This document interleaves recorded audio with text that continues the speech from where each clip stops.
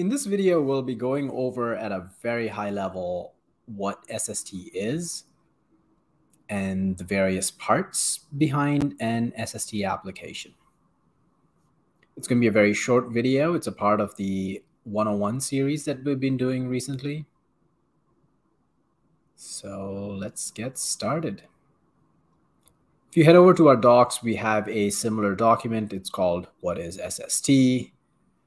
And in a nutshell, SST is an open source framework that makes it easy to build and deploy full stack serverless applications. With SST, you can create APIs, databases, front ends, connect them all together, and deploy them to AWS. A thing that sets SST apart from a lot of other application frameworks is that it helps you with both the infrastructure of your application and your application code as well. So if you're familiar with frameworks like Ruby on Rails, Express, or Django, they help you with the application code, but it's up to you to figure out where you want to deploy your application and the other parts of the infrastructure for the application. So for example, the database, or where do you want your file uploads, or your authentication system to live. With SST, you do that alongside your application. So to describe your infrastructure in SST, we have this thing called constructs. And these constructs can be written in TypeScript or JavaScript, and we'll look at a couple of examples. Starting with APIs. So to create an API, or to define an API, more precisely, in SST, you create a new instance of this API class. It's fairly straightforward, and you can pass in a few routes that you want it to handle. In this case, we want a GET and a POST route for a /notes endpoint, and it points to a couple of functions, and the functions we'll look at in a bit. But if you deploy an application, an SST application with an API construct, behind the scenes, SST will stand up a new instance of an Amazon API gateway, and it'll configure the routes that you have specified in this definition. To power your applications, you typically need databases, and so SST ships with a couple of native AWS serverless databases. The first one here is RDS. And so in this case, you can define an Amazon RDS serverless PostgreSQL cluster. You can pass in the engine, the default database name, and a folder for where your migrations live. And you can write your migrations in your project in TypeScript with the familiar up and down function, where up applies the migration and down reverts the changes. In addition to RDS, SST also supports NoSQL databases like DynamoDB. DynamoDB is a true serverless database. And similar to the RDS definition here, you can define a DynamoDB table in your SST application.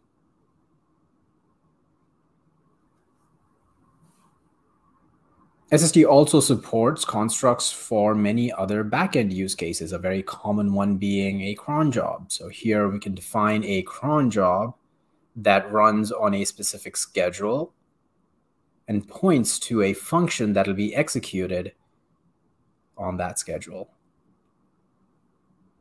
Aside from cron jobs, you can add authentication, queues, pub/sub, data streams, and more, and SST has constructs for these specific use cases.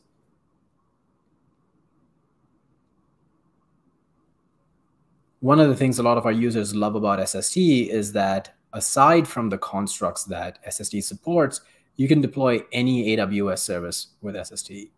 This is because SST is built on top of AWS CDK, and CDK is a collection of AWS native constructs.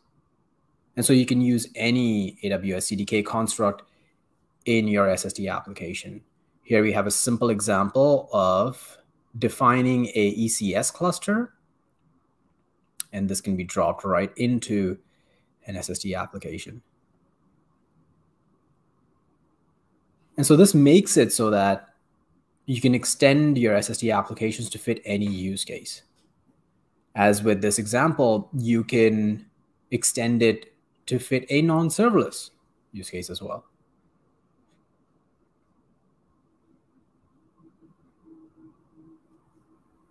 That brings us to the application code portion of your SST application. SST is a serverless framework, and so the entirety of your application code is run and executed within AWS Lambda environments.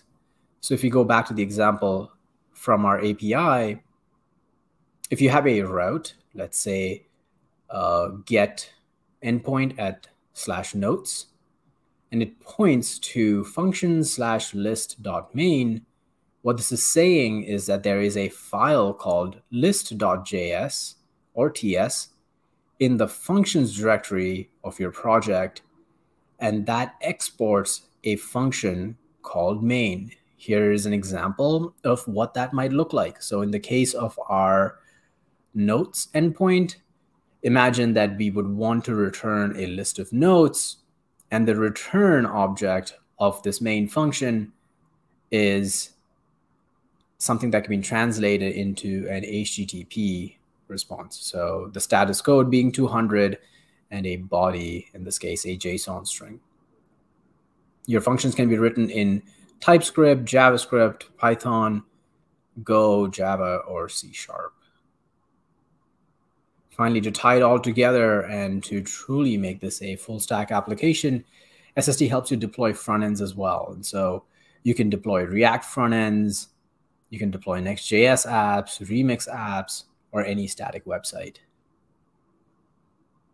Here we have an example of a React app deployed with Vite. And so we have a construct for that.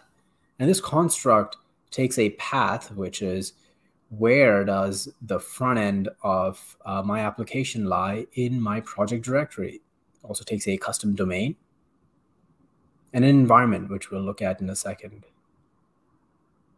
When you deploy an SST application with one of these constructs, in the case of the Vite static site construct, it creates a static website where the files for your static website are stored in S3, and it's served through Amazon CloudFront, their CDN. Also uses Route 53 to configure the domains for your front-end application. A big advantage of having your infrastructure, your application code, and your front end living together in the same application, the same overall application that is that SST can help you connect them all together. So if you use the example of the API, you can pass in the API URL directly into your front end application. So in this case, our React app knows exactly which endpoint to talk to. So if you were to deploy an SST application to one AWS account and then deploy it to another, the URLs are automatically connected. You don't need to hard code any of your backend configuration in your front end. To make this all happen, SST ships with a CLI, and the CLI can help you deploy your applications and also help you work on them locally. SST ships with a local development environment. We call it the live Lambda development environment. And you can start that up by running the SST start command.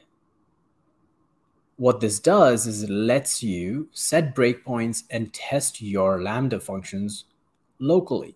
So you won't need to mock anything, or you won't need to redeploy your changes to be able to test them. It does this by starting up a local server and then proxying any of the requests that hit AWS Lambda in your application, that is, and proxying that down to your local machine, executing it locally, sending the results back to AWS, and then responding to the external request. You can read more about live Lambda development over on our docs. And the SST Start CLI also powers up a web-based dashboard.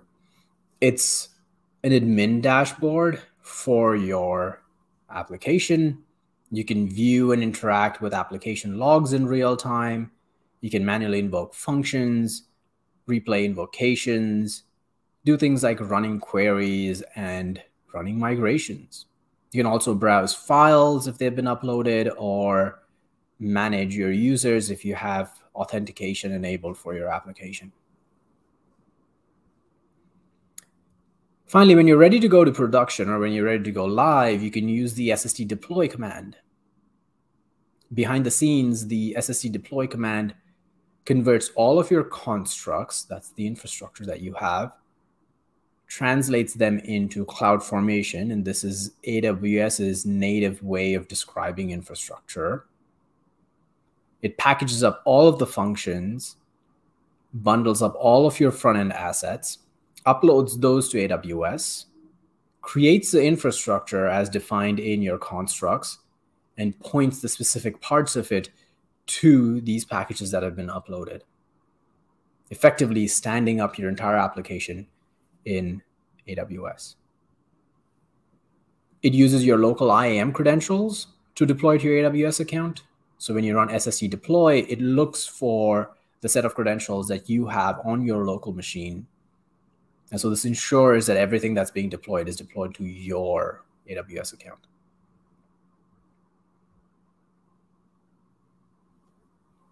The deploy command can optionally also take a stage. This allows you to deploy SST applications to specific environments. So imagine you were deploying to the same AWS account, but you used the command deploy -- stage prod or deploy -- stage dev. In both of those cases, it would create the infrastructure and namespace the resources with the name of the stage. This allows you to separate or have two separate versions of your application and have that operate in the same AWS account. To get started, SST ships with a starter. This is a full stack TypeScript application with a GraphQL API, a PostgreSQL RDS database, and a Vite React app. This is what we would recommend if you're looking to get started with SST. It ships as a mono repo, and it's organized in a way to ensure that as your application grows and as you add more functions and more functionality to your application, that it will stay organized. And in many ways, it follows a lot of the best practices that we recommend. However, if you're a more advanced user and you know exactly the type of infrastructure that you want to stand up or the type of constructs that you want to use, you can go ahead and use one of our minimal starters and then pick and choose what you want to add. And that about covers it. So that is a very brief but a high-level overview of what SST is. As a next step, I'd recommend checking out our tutorial. It uses the GraphQL starter that I just talked about to build a very simple Reddit clone. If you've got any questions, make sure to join us on Discord and check out some of the other videos on our channel. Thank you.